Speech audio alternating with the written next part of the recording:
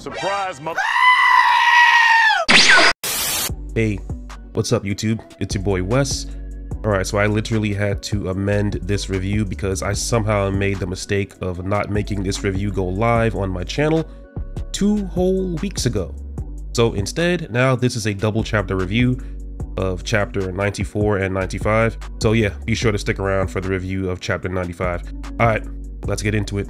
Folks, we have officially reached the conclusion to Hoshina and Kaiju number 10's battle with Kaiju number 12. I'm excited to see exactly how much our boy and his pet Kaiju can grow from here. I just know for sure that eventually number 12 will be along for the ride. Don't believe me? Then pay attention to the fact that Matsumoto didn't draw Kaiju number 12's core completely destroyed like he did with Kaiju number 15, nor did he show the remains evaporating into thin air like he did for number 11.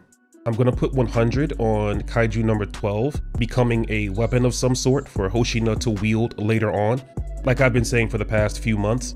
Maybe not a numbers weapon suit, but definitely some kind of specialty made sword or swords of some sort. That seems to be the running theme for Hoshina, so I expect him to wield some kind of bladed weapon created from the remains of Kaiju number 12 in the future. We have to acknowledge how powerful number 12 must have been. I mean, to find the strength to regenerate an arm even after his core was pierced, there is no way else to say it. Kaiju number 12 has that dog in him. He just fell flat out with a lingering smile on his face, like he was literally ready to get up and just go back at it again. I'm being careful about saying that he died because that's just the thing. I don't believe number 12 is truly dead. But I enjoyed Hoshina keeping the theme of a Bushido and paying his respects to number 12, regardless of being his enemy. As for Kaiju number 10, Hoshina is understandably exhausted, and right when he's grounded on his back, number 10 goes right into trying to fight the other officers again. That is peak Kaiju number 10. He just wants all the smoke, has no chill, and I absolutely love him for it. He's officially become a favorite of mine, and I can't wait to see what antics he gets up to with Hoshina as the series progresses. Thankfully, we get some minor information about Hoshina's older brother, Soichiro. Now we have somewhat of a clearer picture on where their relationship stands currently. It seems like Hoshina and his brother aren't really estranged or on seriously bad terms. It's more like their respective positions in the Japanese Defense Force keeps them from having any time to really interact with each other.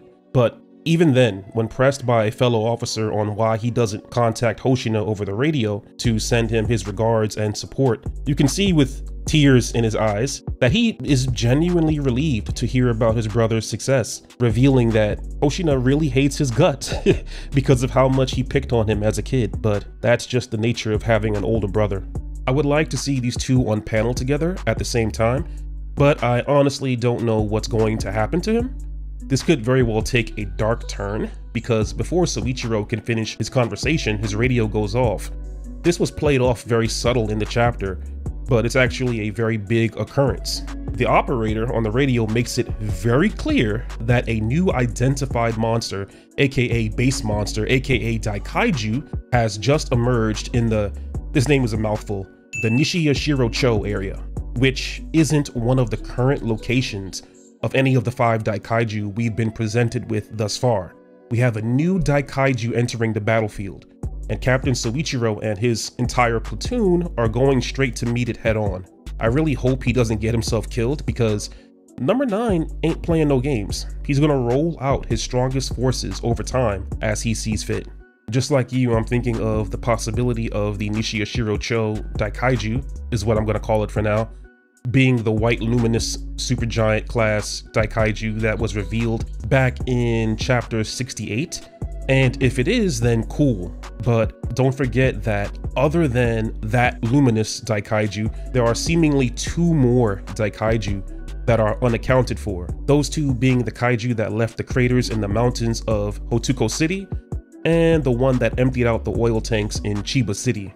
Based off of this bit of information, I suspect that one of those Kaiju will be a fire-based Kaiju, particularly the one that completely drained out massive oil tanks while leaving barely any trace of its existence behind. And if that's the case, some of y'all probably already know what I'm thinking. A Daikaiju with dominion over fire comes with the potential to finally see Reno rocking numbers weapon 6 again. Reno has been missing in action for longer than Kafka has this arc, and he's the freaking secondary protagonist. Like, I'm serious, it's been well over a year and some months now, in real time, since we've last seen him make an appearance, dog. That is absolutely insane to think about. I know we've got Mina versus Kaiju number 14 up next, but Matsumoto, let me see the homie Reno for at least a panel or two. A potential fire and ice matchup could happen, and that's just hype. I am so excited to see if it happens the way I think it can. Anyway, speaking of Mina and Kaiju number 14, it's finally time to see what this powerhouse of a woman can actually do.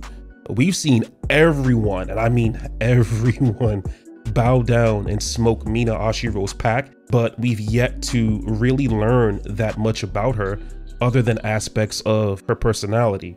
Since every battle with the Daikaiju thus far has been glorified therapy sessions for our protagonists, yes, that is a meme going around in the community, and it's partially true, I'm not gonna lie, then I am expecting to see something similar happen with Mina. Is that predictable? Yes, but it's good because it's sorely needed for her character in order to have her evolve. The outlook of her battle with number 14 is pretty interesting. Tachikawa is home base for Division 3, so Mina actually has multiple reinforcements at her disposal. Tachikawa base has ground and air forces on deck, but Kaiju number 14 is like, nah, catch this AoE, fam, and pretty much decimates the surrounding area, doing a 360 laser spin. Draw your attention to the face that number 14 made as it was firing the lasers, right? Peep the tears in its eyes. That is creepy as all hell, man. I'm wondering if every face attached to its body is some sort of representation of a different human emotion. It seems to have about 4 faces total, so maybe each face gives access to a unique ability. Kaiju number 14 has shielding that it can project around its body, as well as short-range teleportation on top of its laser beams. So clearly this thing was properly set up by number 9 to be a threat to Mina specifically. I mean, when you think about it, she is a sniper. Number 9 knows this, and Kaiju number 14's entire skill set seems to be based around hard countering sniper opponents. The laser beam instantly halts the guerrilla tactics that you would see most snipers employ. She can't simply take her shot and then quickly reposition herself when number 14 can just spin around and literally destroy the entire area regardless. She also can't hit a teleporting target with her railgun Kronos, considering how long it takes to reload and then recharge. So that's also on a back burner for now. And even then, she has to figure out a way to contend with the barrier that number 14 can release seemingly at will. So the cards are not completely stacked in her favor, and I like that in my shonen battle manga. Like I said earlier, I'm willing to bet that each of number 14's 4 faces gives it access to a different skill, which implies that there is a 4th skill that has yet to have been revealed. Whatever it is though, we know it's going to be an absolute pain for a sniper fighter to have to deal with. Let me know what you guys think that ability could possibly be, because the only thing I can come up with is potentially invisibility, maybe? The winning ticket to this fight might lie in destroying one of its 4 faces, which I would imagine might hopefully disable one of its abilities, if that's actually how Kaiju number 14's powers happen to work.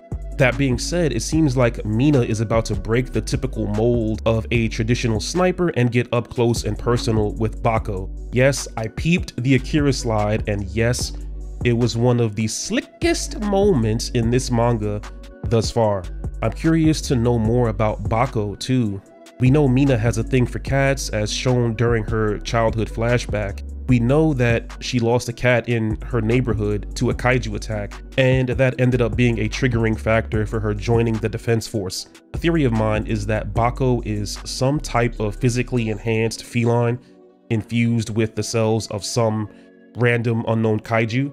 That's a very likely possibility. It would help to explain how Bako can assist Mina with taking down smaller size kaiju and have enough strength to stabilize her body after the recoil from firing her sniper. Alright, so now on to chapter 95. I like how the second page of the chapter is a callback to the cover of chapter 31, with a younger Kafka standing beside his present day self. The theme of that chapter was how, even through the passage of time, Kafka's conviction to exterminate all of the kaiju remained unchanged. It was this very same chapter in which Kafka's true nature was exposed for the world to see. He was willing to completely sacrifice his future in the Defense Force and his dream of ever standing by Mina's side as they defend the people they love from kaiju, all to make sure that Kaiju number 10's kaiju bomb didn't completely vaporize Tachikawa Base and everyone around it. Much like chapter 31, chapter 95 is also themed around Mina Ashiro's conviction to exterminate all kaiju being unshaken, and the mental toll that task takes on her to get the job done. So both covers have a bit of a parallel meaning and are drawn to reflect the content within them. The chapter begins with a flashback of Mina's Defense Force entrance exam, and she is said to be 18 at this point in time, so that puts Kafka at 23 years old since he's about 5 years her senior. One of the best things to come out of this flashback, besides seeing Kafka showing moral support for his childhood friend, is the fact that it answers a question that the community has been asking for a minute now. Some people were wondering exactly how many times did Kafka make an attempt to join the Defense Force.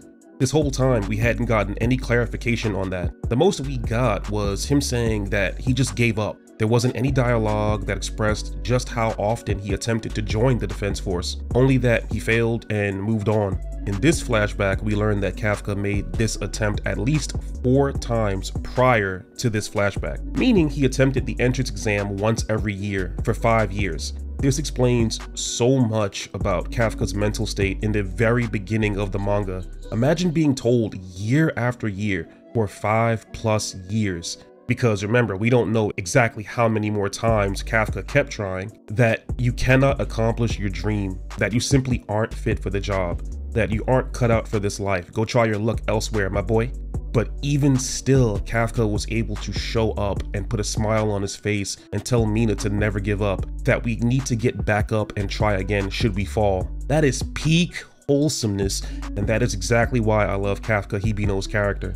Ultimately, we know how that turned out for him. He failed the exam, but was still able to put a smile on his face that hides his frustration. Even though I knew what was coming, man, that was still hard to see go down. Even Mina, who had to witness him grit his teeth and smile, was visibly saddened by his reaction. Remember that she sees right through him. In chapter 69, she states that even when Kafka is afraid, he would put on a smile that puts her at ease. So yeah, she definitely saw past that fake smile.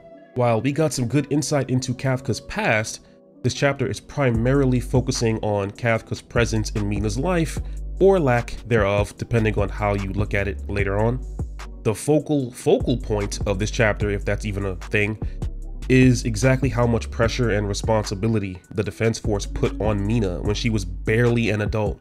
In her first training exam at the firing range, she showed a ridiculous aptitude for projectile weaponry, as shown by the damage she was able to cause to the training field. You see, she was meant to shoot a hole through the targets that were positioned for her, like everyone else in the exam. The bigger the hole in the target, the more output you have for gun weaponry.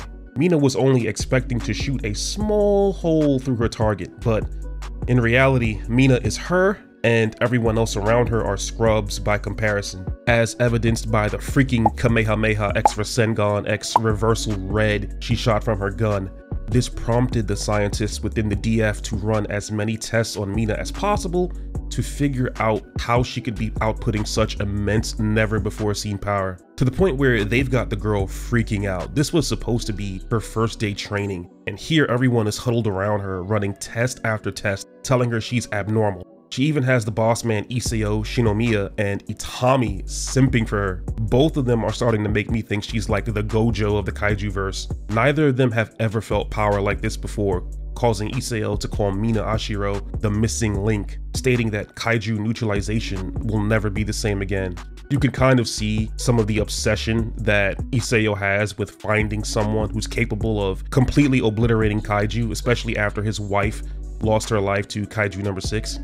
This visibly freaks Mina out as she wonders what's going to happen to her now, wishing that she had Kafka by her side. This chapter makes you question some of the Defense Force's methods as art really, and boy do I mean really, begins to imitate life. The very next thing they do is incredibly inconsiderate, but also quite realistic and accurate.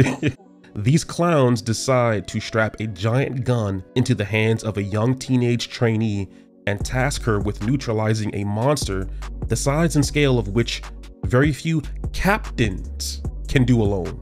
Captains, man. All the while disregarding the fact that she is a literal noob and has to deal with the absolute insane level of pressure that comes with that, when countless allies become injured or die in the process of setting her up for the right moment to shoot the target. And in her own words, if my strength isn't enough, then these people's sacrifices will be in vain. But wait, because that's not even the kick in the gut for this poor girl. Nope, the kick in the gut is when she remembers Kafka's promise to be by her side when she's faced with a powerful kaiju, only to not be there behind her, watching her back when she needed him most. You can question whether or not he should have made that promise to begin with, but remember, he was a naive kid at the time, so cut him some slack. He definitely should have kept in contact with her though, because she is going through it.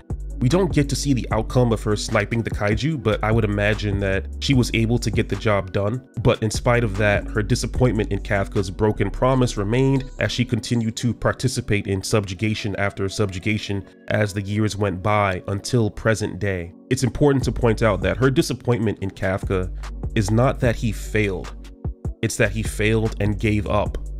And by extension, she feels that he basically gave up on being there to have her back when she needed him. There's layers to the whole calling him a liar thing. Her problem is not that he didn't join the Defense Force to slay kaiju. It's that, I'm scared, you said you'd be here, now you no longer want to be here.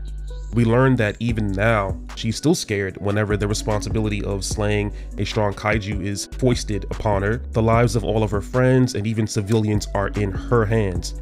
Every time she takes aim carries the potential for her to fail to shoot her target, and by extension that means another handful of her comrades' lives would be lost as a result. Yo, this is giving me a Final Fantasy VIII throwback to Irvine Kanice.